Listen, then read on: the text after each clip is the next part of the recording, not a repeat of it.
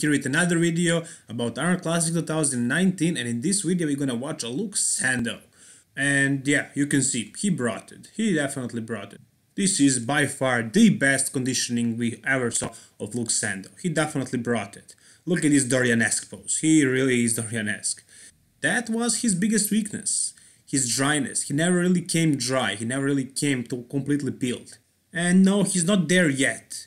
He can also get a bit more dry and a bit more peeled. He can show a little bit more detail. But definitely the best look that we ever saw so far.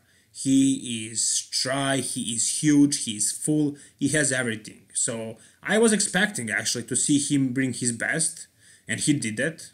He's gonna place very high. I think he's gonna be top 4 actually.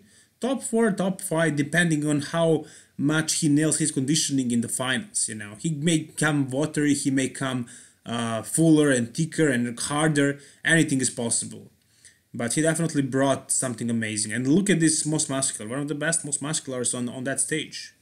Really amazing, really amazing. What do you guys think about him? Tell me in the comment section below. And if you want to see more, subscribe to my channel. And don't forget to like the video as well. All the best. Bye bye.